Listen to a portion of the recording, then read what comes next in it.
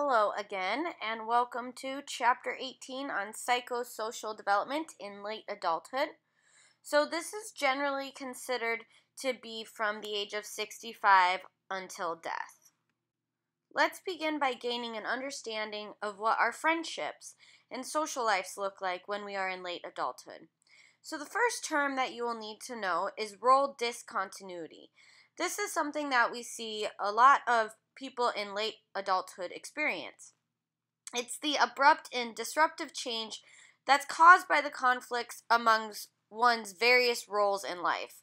So now their friends and family might have been dying or have died as they get older, and so this leaves them with kind of a new role. Perhaps if their spouse dies and now they're a widow, they're no longer a wife or a husband.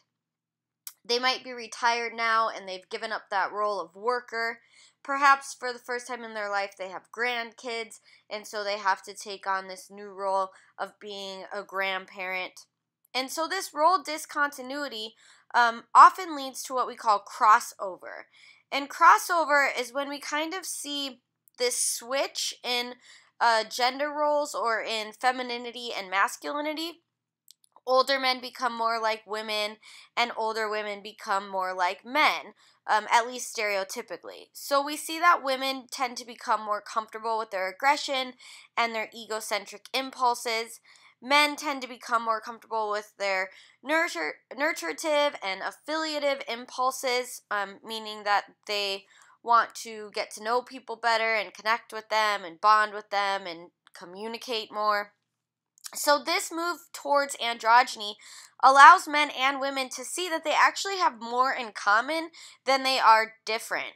And so this usually allows men and women to get along very well, in some cases better than they had gotten along with the opposite sex in their entire life. Okay, let's watch a clip of Bill Cosby putting these concepts of role discontinuity and crossover into examples from his own life. My mother and father come over to the house quite often. They're grandparents now. Funny. They're funny people. I've never seen such a turnaround in all my life. My father came over to the house, sat down, went into his pocket and pulled out a handful of money and began to pass it out to the children. You know, he made an announcement. Now let's see if Granddad has any money for these wonderful children. Well, 5 children came from everywhere. See, the priorities are there. Money for the children. They heard that, understood it, and responded. See, anything else is money for the children, money for the children, money for the children. You have to say it like that. Come here, come here, come here, come here, come here, come here. So they can hear. My father began to pass this money out. And I thought, this is the same man who, when I was his child, I would ask him for 50 cents. This man would tell me his life story.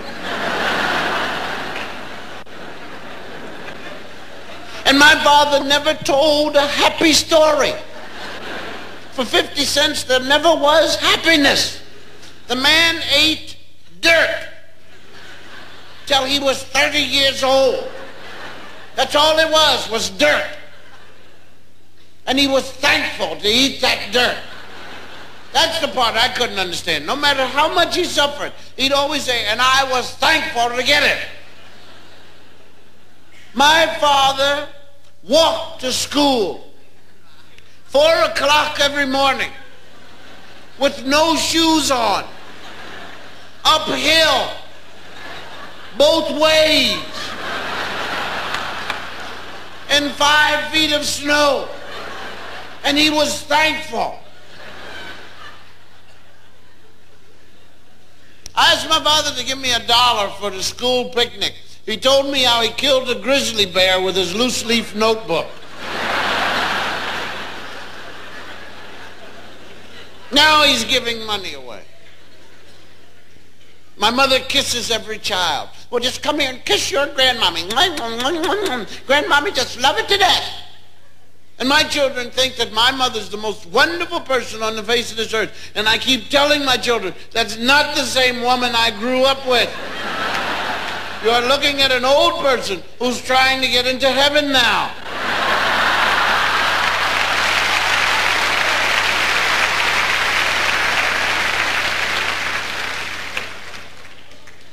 Yes, my mother, now a grandmother. Same woman when I was her child could not stand my room. The woman would come up and look at my room and say, "Would you look at this filth?" Now, I've already been in the room 5 hours. She wants me to look at it. I said, look at it. My mother was an authority on pigsties. This is the worst looking pigsty I have ever seen in my life. And I want it cleaned up right now. How anyone can live in this filth is beyond me. I love it when they give you another thing coming. If you think that I was put on this earth to be your slave, you've got another thing coming.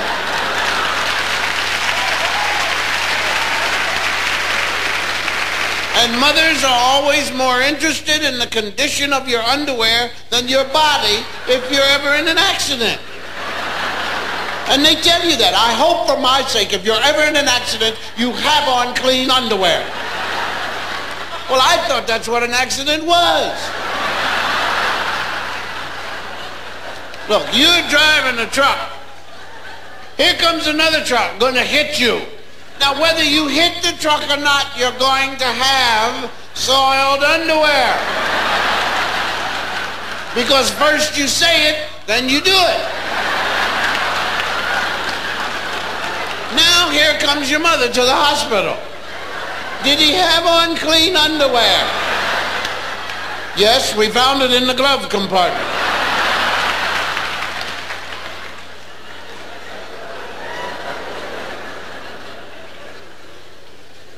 I love it when they get so angry they can't remember your name. You come here, Roy, Rupert, Rutabaga. What is your name, boy? And don't lie to me because you live here and I'll find out who you are.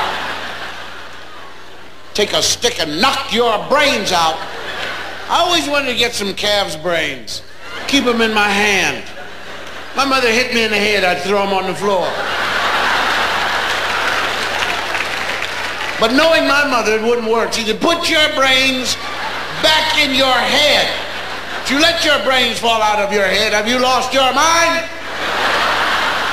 And that's another thing. They ask you a question, you try and answer, they tell you to shut up. Day and night, night and day, work my fingers to the bone for what? I don't. Shut up. And when I ask you a question, you keep your trap shut. Think I'm talking to hear myself talk? Answer me. Make me sick. I'm just sick of this and I'm sick of you. So sick I don't know what to do with myself.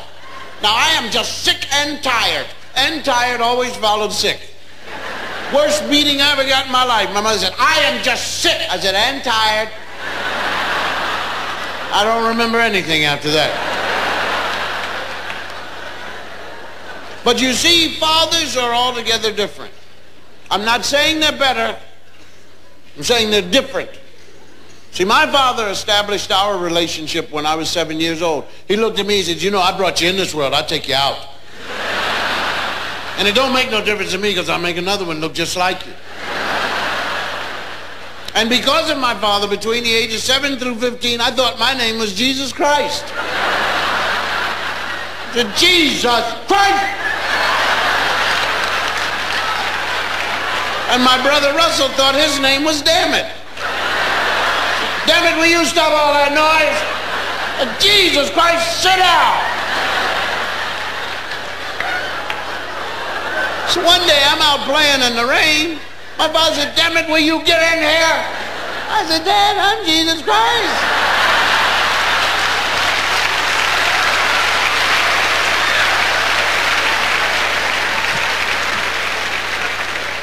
But you see, fathers are more fun than mothers Because fathers are the only people in the house who are allowed to have gas.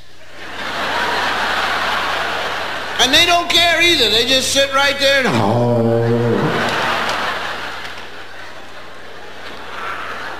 and you always know when they're finished because they say, oh boy. My father would do it and blame it on invisible animals. You see that elephant run under there? And my brother was dumb enough to look for it.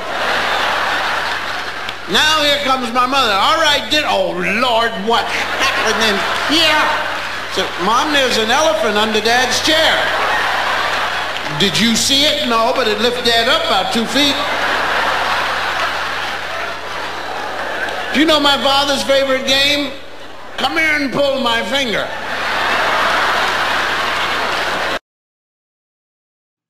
Another study found that in late adulthood, in terms of our friendships, males trust their best friends more than women trust their best friends.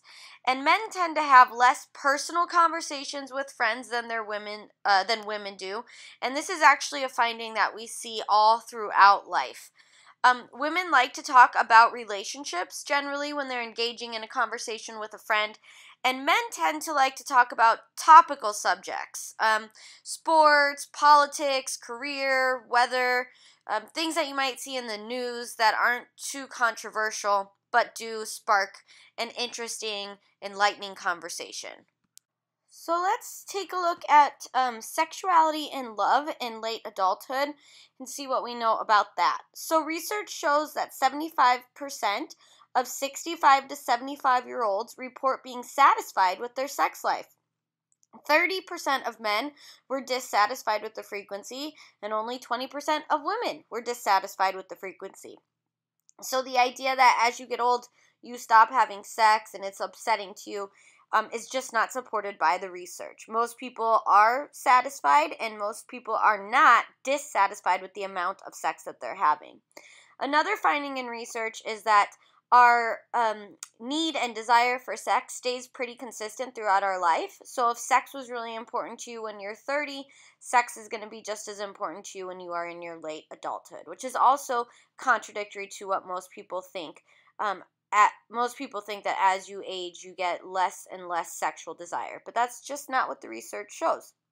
What it does show is that older adults often feel uncomfortable expressing their sexuality. Their desire doesn't decrease, but they may consider talking about sex taboo because of the time that they grew up.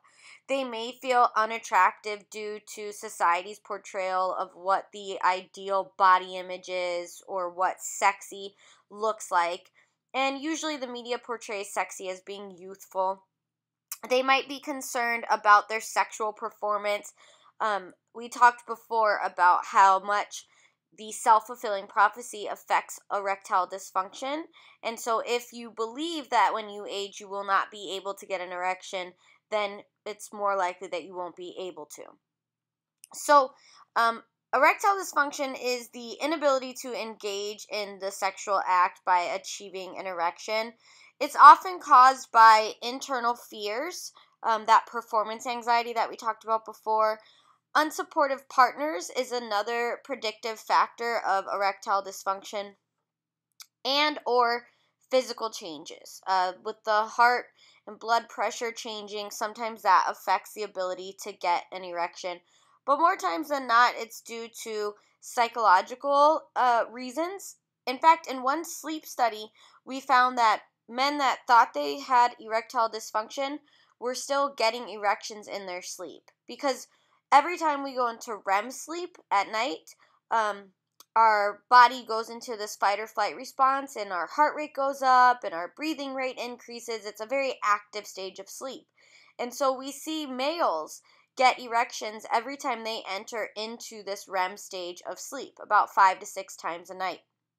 And so because they're not having this performance anxiety while they're asleep, or because they're not thinking that they're not going to get an erection, they are able to actually achieve an erection.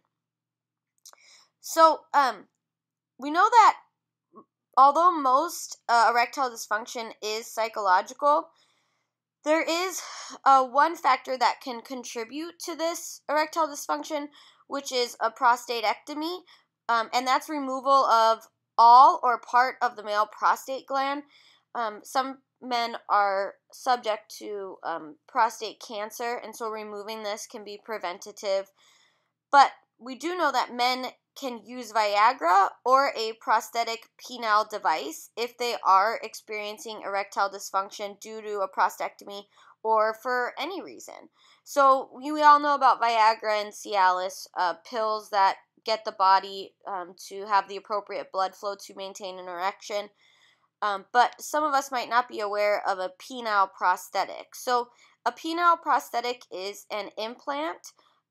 It's here on the slide. So it gets implanted into the penis, and then there is a contraption that goes into the testicles, and essentially you squeeze the testicles to pump the penis into an erection. Okay, so let's watch a short clip on erectile dysfunction.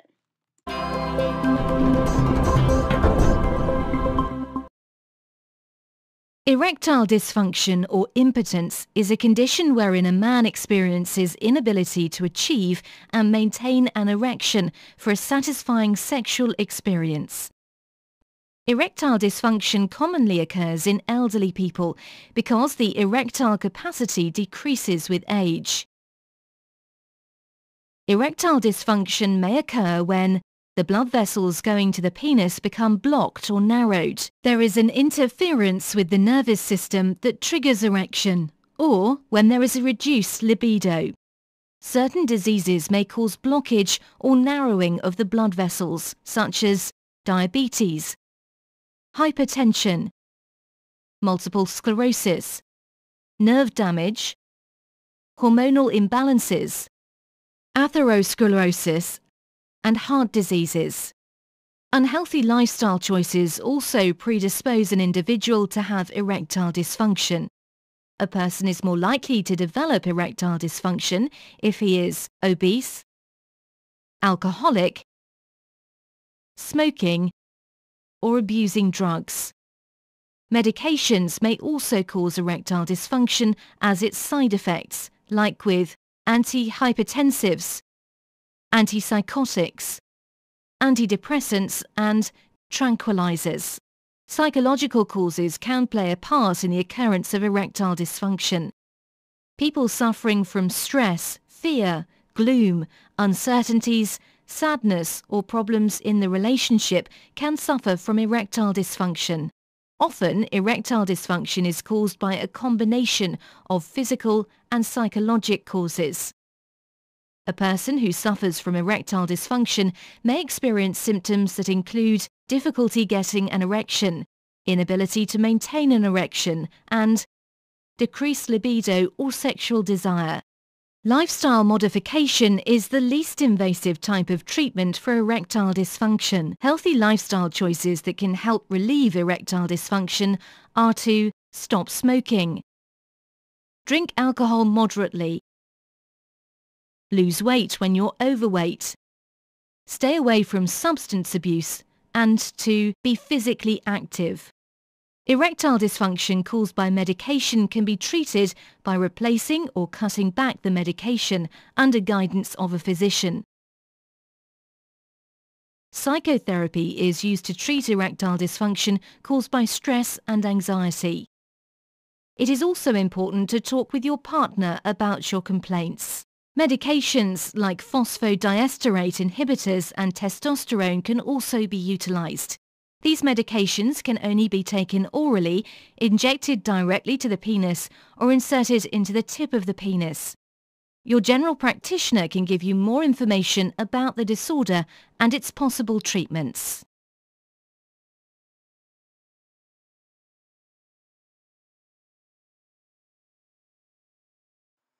So sadly, in late adulthood, we see an increase in widowhood. Between the two genders, it's actually women that often become the widows because on average they live 7 years longer than men, and they marry men 4 years older than them on average. So they're much more likely to become the widower. And being in late adulthood can make it challenging for women to find sexual partners. However, recent technology is helping widows to have romance and to date. We've seen an increase of elderly people on social and dating websites like Match.com, eHarmony, etc. So in terms of love, we see two types of love really become the focal point of relationships in late adulthood. So the first type of love is generative love. This is common in late adulthood, but it's most characteristic of parenthood, of being a grandparent. This is a type of love which sacrifices are gladly made for the sake of the children. And then the next type of love that we see elderly people engage in is called existential love. And this is really the capacity to cherish the present moment, to live in the now. Perhaps this is when we kind of confront the certainty of our own personal death and realize that we don't have much time left, so we better value the time we do have. It's said that existential love is the type of love that allows grandparents to be so patient and so tender with their grandkids. And some older people and researchers argue that this type of love is actually one of the greatest gifts of growing old. Research shows that feeling loved by family, friends, significant others, and being able to love is just as important in late adulthood as it is in adolescence or any other stage of your life. One study found that elderly people that are put in nursing homes that are deprived of love and touch are actually more likely to die than elderly people that still feel loved and are hugged and kissed and shown that love. Okay, speaking of loving relationships, we know that couples who have children later in their relationship may still actually have dependent children at the time they retire. And this can cause financial hardship on the couple because when we're retired, we're usually not making as much money as we were when we were working, but we're still having another person to pay for. We also know that partners in marriage lasting longer than 20 years actually show lower levels of disease and disability in late adulthood. Specifically, hypertension and arthritis are lower in married people. We also have found that widowers and divorcees report more disease and disability than other relationship statuses, a committed relationship or marriage, for example. When we look at the relationship between older parents and their adult children, we find that generally when they do have conflict, it's most often about lifestyle choices and habits. Maybe the older parents will tell their adult children what to eat or how to act or what to wear or that they're drinking too much or how to parent, for example. And we see that when middle-aged children get upset at their older parents, they're often arguing with them about the way that they're being communicated with, the interaction style. They don't like how they're being talked to. They feel like they're still being treated like a kid even though they are a full-grown adult. Another issue that arises for some in late adulthood is widowhood. Widowhood is extremely stressful for most late adults. We know that sudden death is harder to cope with than an anticipated death, like illness, for example. This widowhood often produces new relationships with relatives and friends, and so those changes, although they can be positive, are stressful. We know that when a person becomes a widow, they often have new responsibilities that they might not have had before. Maybe a male has to now do his own cooking if he was following the traditional gender stereotypes. And maybe the woman now has to wash the cars if she wasn't before. We know that when we look at the two genders and compare which one has a harder time with becoming a widow, we tend to see that men have a harder time coping with being a widow than women do. Okay, let's go ahead and watch a video now on widowhood. Of living even one more day can seem insurmountable if you're alone and have no way of taking care of yourself. Too many frail, disabled, elderly people have no place to go. Social programs used to provide some dignity and security for those in nursing homes, but many of those programs have been cut back or scrapped entirely. Nearly 2 million people in our country find being sick and dependent almost unbearable.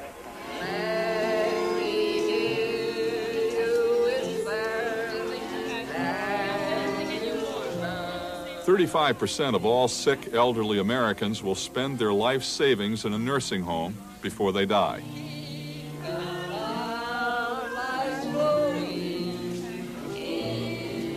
Ellen Haynes is a former governess. She's 94.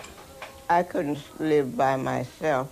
If I hadn't had a stroke, I would have to be in a home like this because you can't live by yourself no more. People go in there and beat you up, kill you. They didn't do that when I come along. Because if I had knew that I was going to be like this, I would have made more arrangements for myself. Because this way I didn't make nothing. The doctors put me here. I wanted to go back in my own little apartment with one hand. I would have tried to make it. I would have made it. But they said, no, I couldn't. So.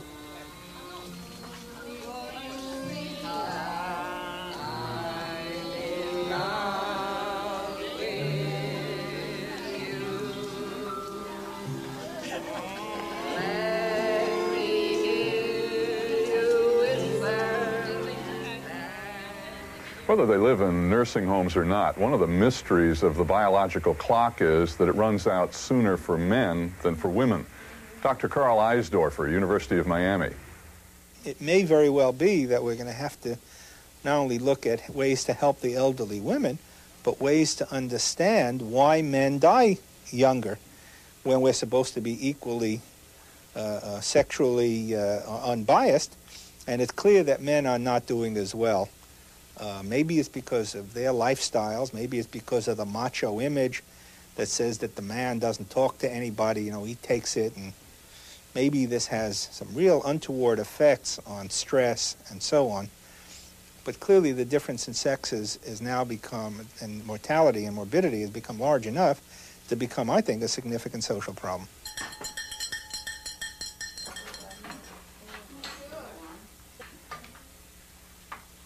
In Chicago, a unique residential center. It provides community living for those who have lost their spouses. Most of them are women. They share daily work and memories.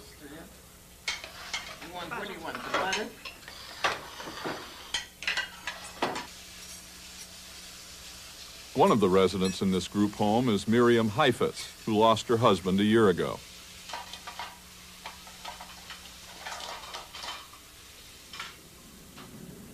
We were married for over 50 years. It was the best thing that ever happened in my life. The love for my husband grew. It just grew. It made my life. I mean, this was it for me. And when I look back at it, I have only the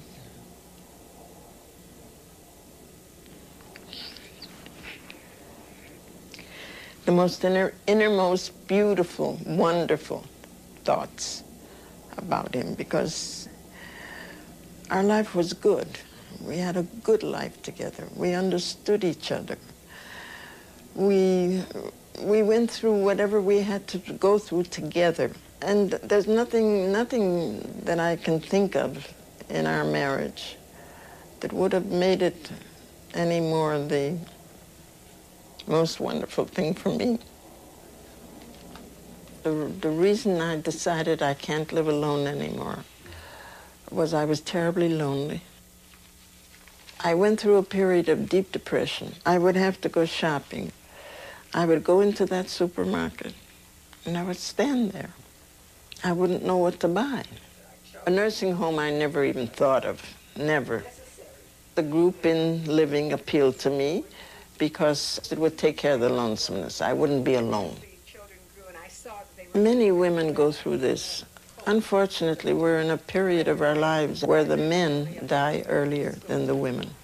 But I have to change my way of living because I live by myself in an apartment in Albany Park. and I was very lonely. I did live with my daughter before I came here, but it didn't work out.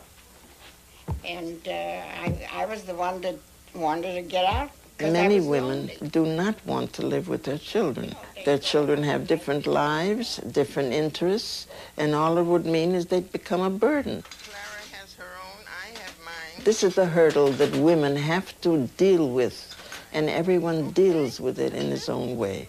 Miriam's way is a friendship with another widow, her roommate, Trudy We were Leskowitz. supposed to do, and of course I had to do it 4 times over and over and over again. That's what took all this time. And careful, it's hot. So how's your daughter? Didn't she come today? She will come, Trudy. I told you 3 times today. They're all coming tonight. The whole shebang. My daughter-in-law, my son-in-law, and my granddaughter. We get together as a family, and those are highlights in my life, really highlights. I have children, 2 children. I have grandchildren, and I have great-grandchildren, 5 great-grandchildren. I love them for who they are. I have a relationship with them that is very precious to me.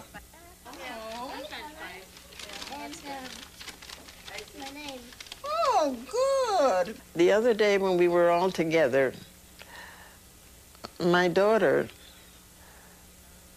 brought out a little diary that I had kept when I started, when I was 10 years old. Went to my first party. Had a pretty good time. So far, I like wink. Post office. And spin the bottle. There's a thread that goes through your whole life. And when you see some of that in your own children, you feel that your life was not in vain. You feel that you lived a good life. You feel that you did what you possibly could under the circumstances. And there's a good feeling of knowing that your children have learned from what you have gone through, what your life has meant.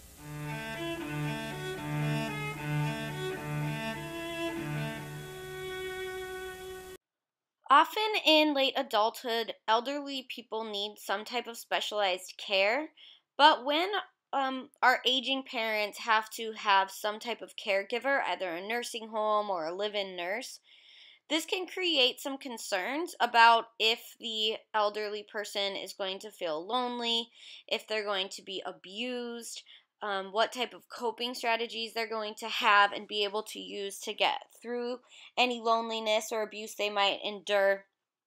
There's something called caregiver stress syndrome, which happens to people that are taking care of elderly people, often kids that are taking care of their elderly parents, not kids, but adult children that are taking care of their elderly parents. So caregiver stress syndrome is considered a pathological, morbid change in physical and psychological functioning due to chronic stress. So it can be very stressful taking care of elderly patients, and this can cause people to become fatigued and have kind of that reaction that we talked about with stress in terms of the general adaptation syndrome and the effect that stress can have on our bodies. Many nursing homes have wonderful staff that are trained to deal with this type of stress. However, there are some reported cases of people that don't have the coping abilities to take care of the elderly and may engage in elder abuse. So it's actually becoming a problem that we're paying more attention to in our society as these types of cases are actually on the rise. In terms of grandparenthood, we find that being a grandparent is actually positively linked to mental health and morale in late adults. There are 5 styles of grandparents that we have researched or found through research, and they are the formal grandparent, the fun seeker, the surrogate parent, the reservoir of wisdom, and the distant figure. So you're going to be doing an activity where you'll get to know these types of grandparents better.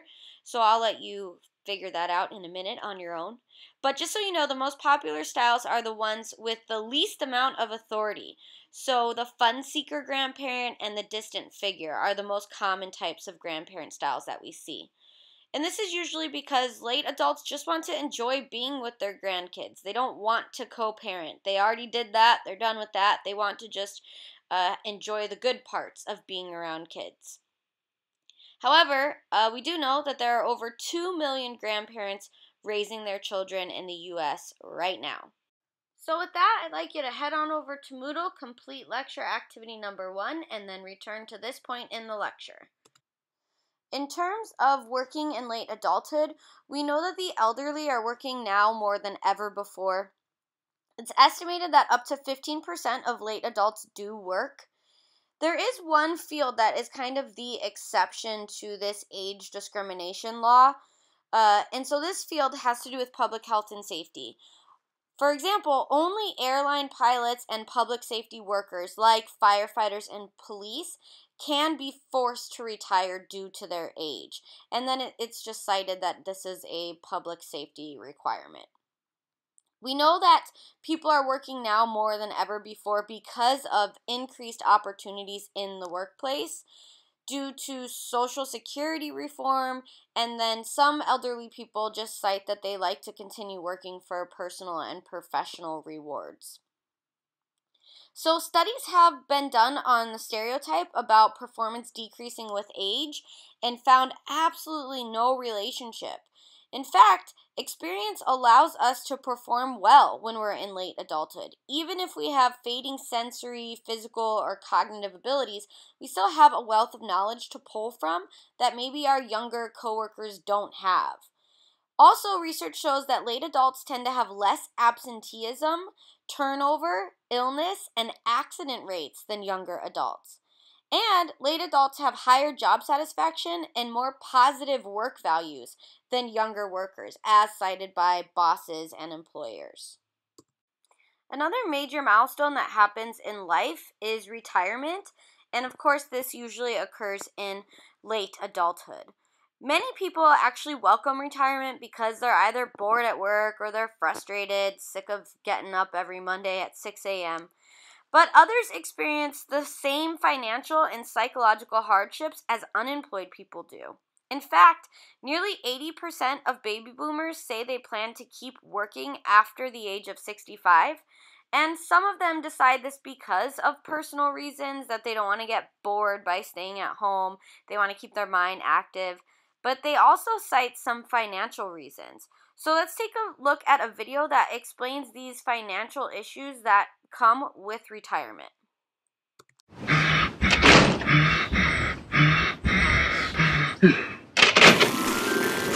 And they all lived happily ever after.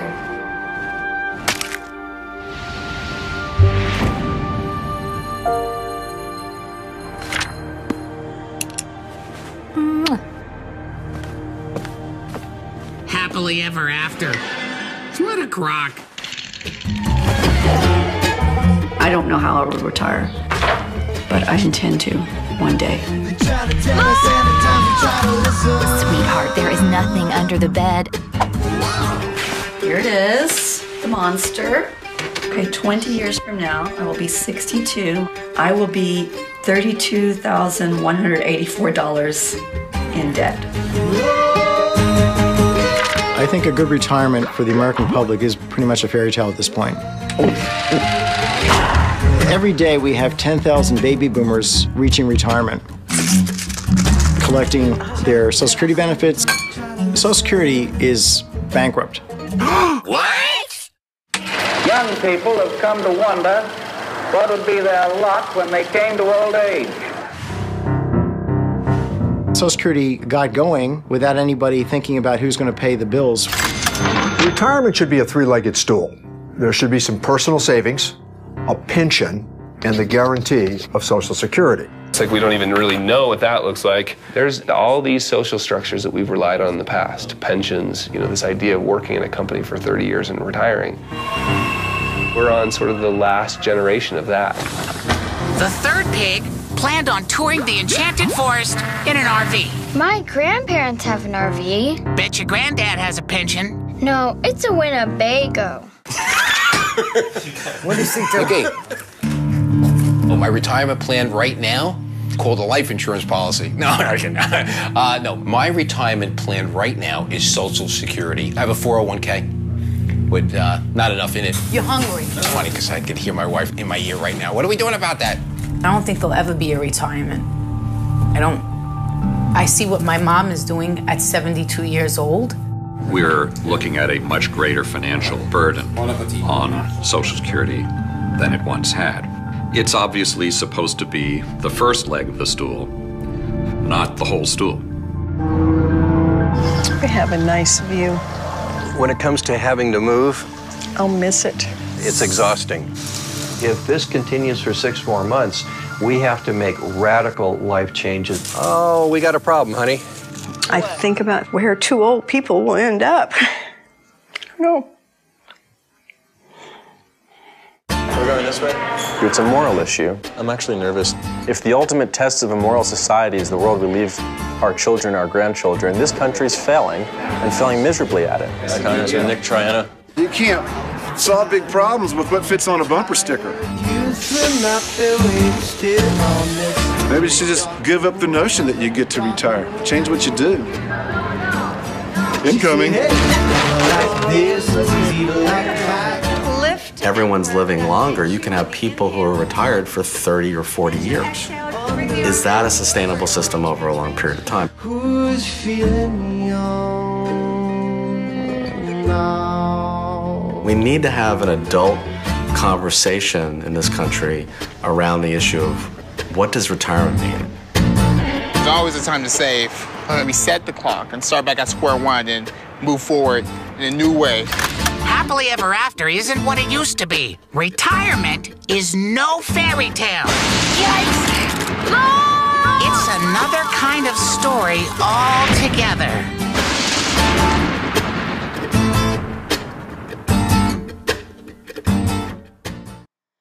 Alright, so there's actually 6 different styles or types of retirees that you're going to be learning about when you complete lecture activity number 2. But we do find that the way you spend your leisure time throughout your life affects your view of retirement in the future. For example, some people relax by doing easy work tasks at home, gardening, laundry. Some people may party heavily at the end of the week to deal with the stresses of work. People with desk jobs may exercise to stay physically active. But the point being that generally what you do for leisure while you work ends up spilling over to what you will do for leisure as a retired person. And since pretty much your whole day is about leisure, we see the same activities going on that were going on in adulthood or adolescence, but now they're just happening all day or the majority of your day. There is an emphasis on utilizing retired people as a resource for society, the government, or their fields of expertise.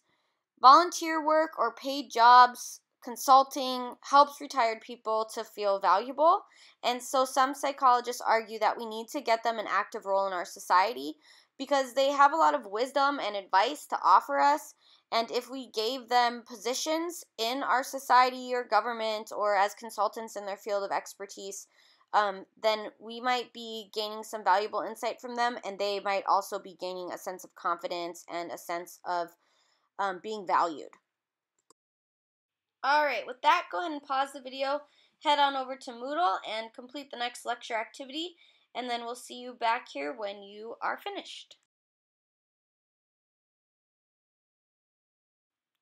Once we hit late adulthood, are we done growing and developing as people, or do we continue to kind of change and adapt and have a different outlook on life?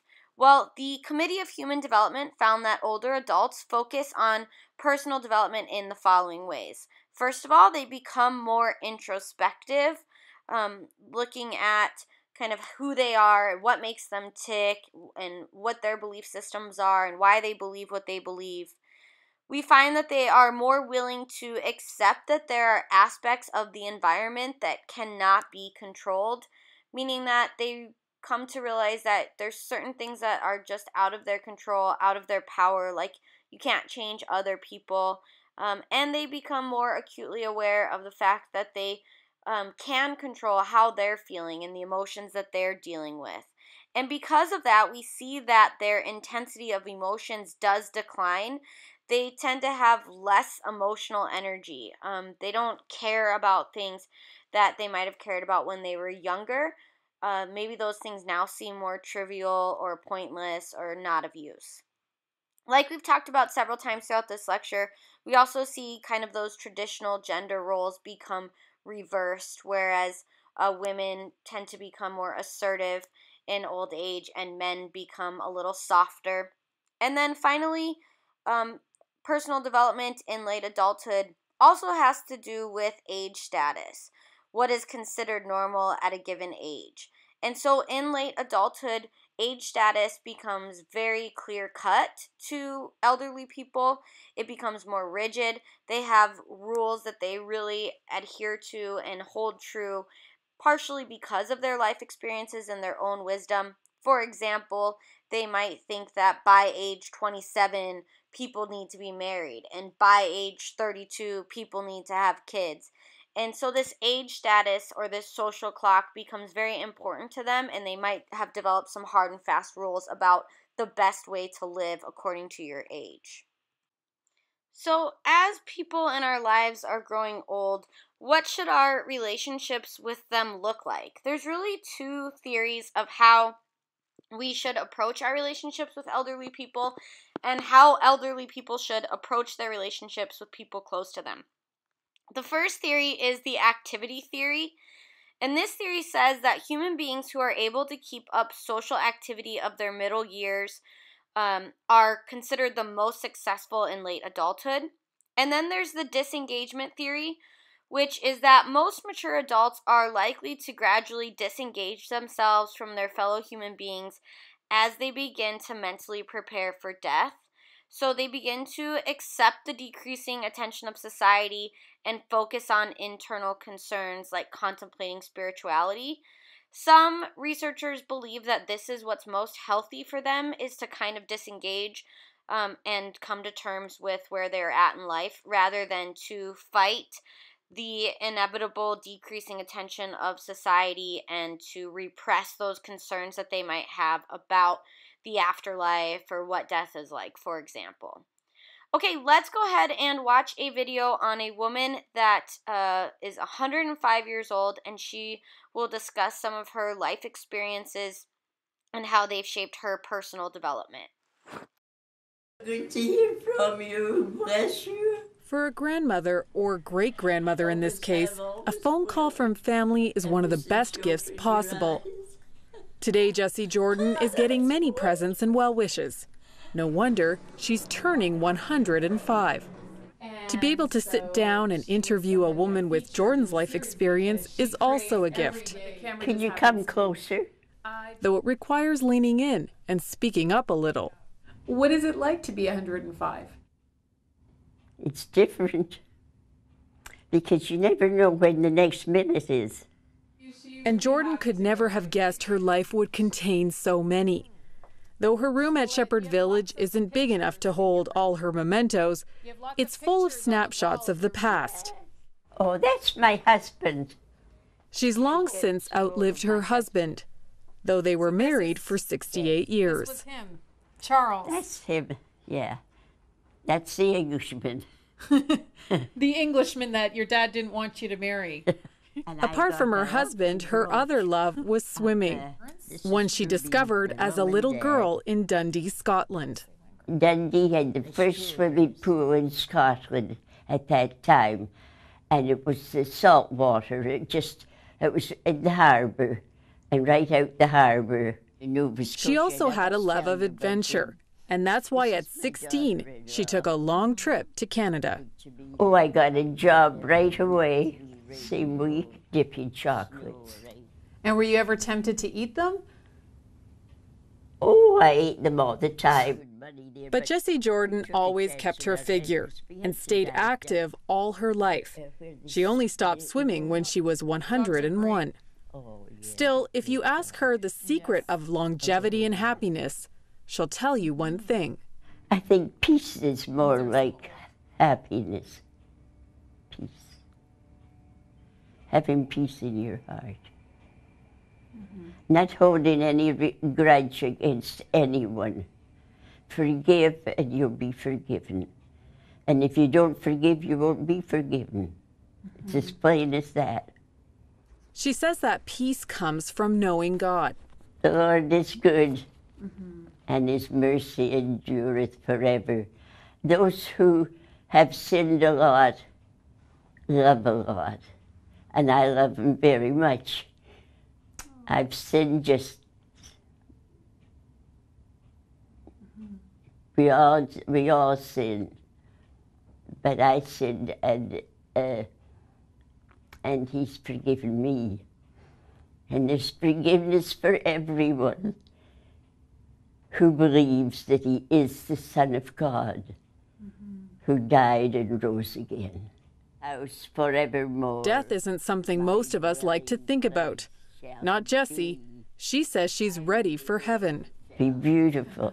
I've been nearly there a couple of times, and it's not nice coming back. Just somebody comes and disturbs me. But heaven will have to wait at least for today, when there's a big birthday party to attend. She's an inspiration. She's one that shows you that no matter what your age is, you shouldn't stop doing things. You shouldn't stop being active. She's up helping with the baking group, baking things with the other residents. She comes to church every week.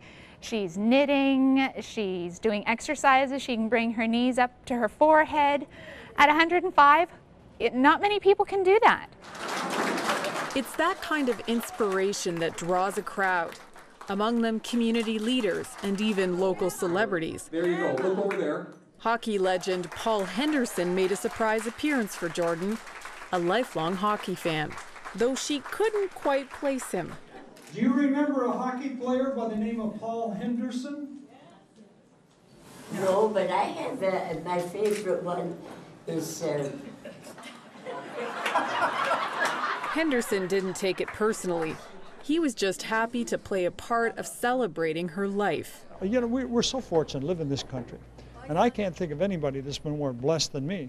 And so I've got a wonderful wife that really encourages to, you know, what can we give back? What can we, how can we encourage somebody else? And so when you're invited to a 105th birthday party, you shut everything else down and you show up just to be a part of a day. So very, very fortunate guy.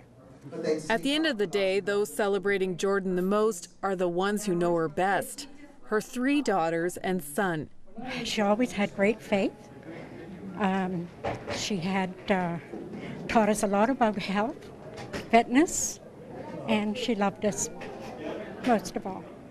She's held the whole family together, and that's very important. Taught us to be fearless, and in a day and age when people are so constantly gripped with fear, she taught us to be very fearless.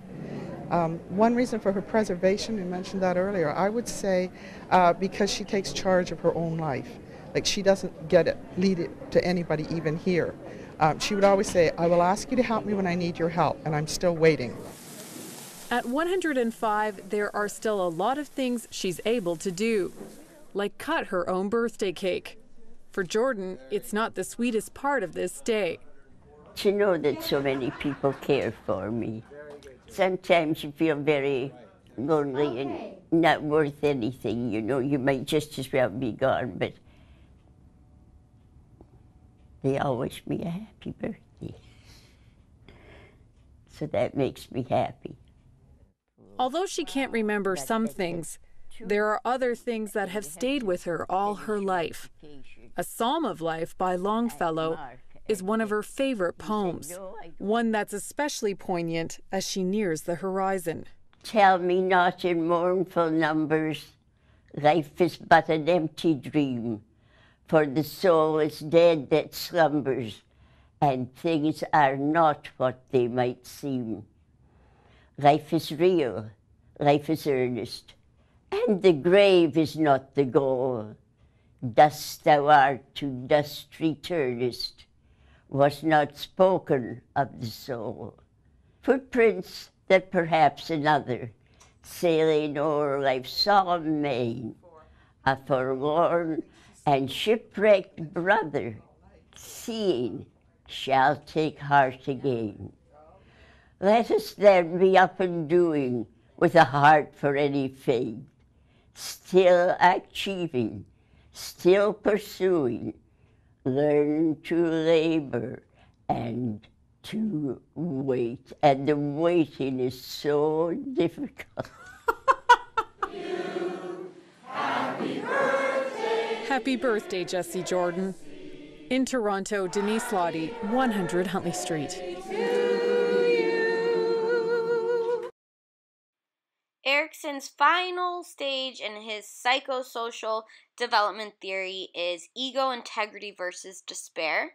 So he says the major task or crisis at this age is to develop a sense of integrity, feel like your life has been well spent, look back on your life with no regrets, and realizing that the mistakes you made were just a part of life, that we all make mistakes, that we all have to grow from these mistakes, and that they're really good for us because they're learning experiences.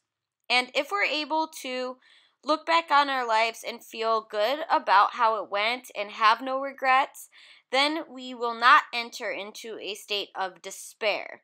So despair is when people look back over their lives and feel that they have made a lot of wrong decisions, or more commonly, that they didn't make enough decisions. In some cases, that they didn't make any decisions at all, that they just kind of floated through life and they regret that. And so people that kind of are unable to achieve this integrity die unhappy, unfulfilled, and wish that they had another chance at life. So let's go ahead and watch a video now on this idea of life reflection and looking back over your life and doing so in order to gain a sense of ego integrity. Dr. Robert Butler, a psychologist, says it's important and healthy for each of us to look back at the mystery, the wonder of our lives. How did I get here? What did I do well? What do I wish I'd done differently, better? This process of looking back is called the life review.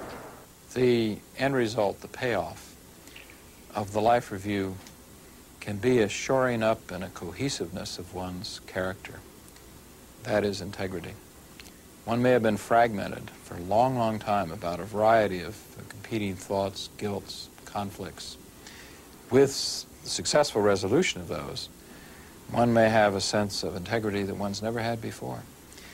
And that doesn't necessarily mean something grand in the sense of a great memoir that's produced or a work of art. It may be pure survival in which someone can be very proud and feel very whole. In New York, a celebration for Minna Citron. She's an artist. I hope I don't lose my upper plate when I blow. You're a little older than Jack Benny. You're showing young. Just don't lose it when you need it. I need help. You blow too. Okay. 1, 2, 3. My mother and father had 4 sons, and my mother felt terrible because she wanted a daughter. So they kept trying. So I finally came along, and I was the only daughter. And they made a great fuss about me. I was in a co-ed school, manual training high school, and I guess I was in love with love, you know. And so I had lots of boys around that I was attracted to. And they loved to come to my mother's house because she was very friendly and beautiful. And I loved to listen to her because her taffeta petticoat rippled when she walked. And that petticoat had a ruffle on it and rhythm, you know, and I loved it. And the taffeta petticoat also had my mother in it, and I loved her. This young man that I went around with, and then I finally got married. We were kids together. I was 16 and he was 18. And we had good times together, you see. He was a good playmate. But when you get married and you're having children, a playmate isn't exactly what you need. You need a thoughtful person to be a good father to your children and to recognize that if you are a different kind of person, they have to recognize that. You see, he used to say, I never know where to put my hat when I come in because you've moved the piano. You see, so why can't you be like other people and just stay put, do nothing? We had the 2 children, and I thought, that's it. That's all I want. I've got 2 children now. They're wonderful. And now what am I going to do with the rest of my life? So I went to the New York School of Applied Design for Women, and I came out with some honors and stuff. And I realized I didn't know how to draw a figure. So I went to the Art Students League, and I signed up with Kenneth Hayes Miller, who said, do what you feel like doing. It takes courage to be a woman without any money and leave a man who's very comfortable and get out into the world. Well, I suppose courage is not lacking in me. It's difficult, but you do it. So I up and left. It's 50 years later, and at a gallery party in New York, friends pay tribute to Minna Citron's life and work. Her drawings and paintings in the turbulent 1930s showed a society in pain. But later, American abstract painters, including Jackson Pollock, had a freeing influence on Minna's art.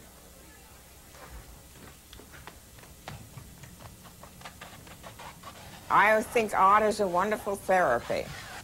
It's like a good physic. You know, it's a psychological physic. It got rid of a lot of tensions and a lot of difficulties. When you get to be my age, you don't think so much of future, you think more of past, you see?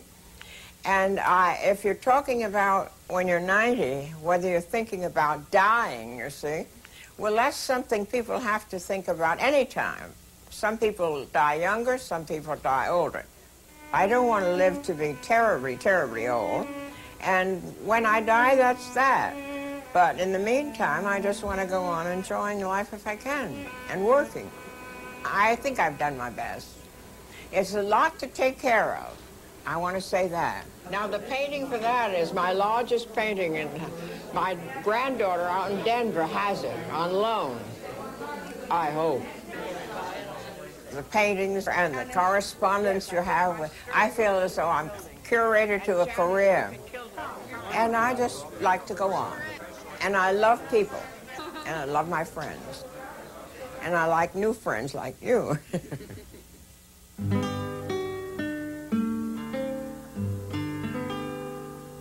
I think in old age people reap the perceived benefits of a long life. They can describe that life to you in terms of its richness, its complexity, its having savored many, many aspects of life and the humanity part of that. And while Dylan Thomas talked about going raging into that last goodnight, still most old people go gently into that last period and of death and the preparation for death, and not raging into it. There is an equanimity that comes over most older people, and a sense of having been a survivor and a coper, and in that sense having made it. All right, so this concludes this lecture, and we will see you next time for Chapter 19, our final lecture. Have a good day.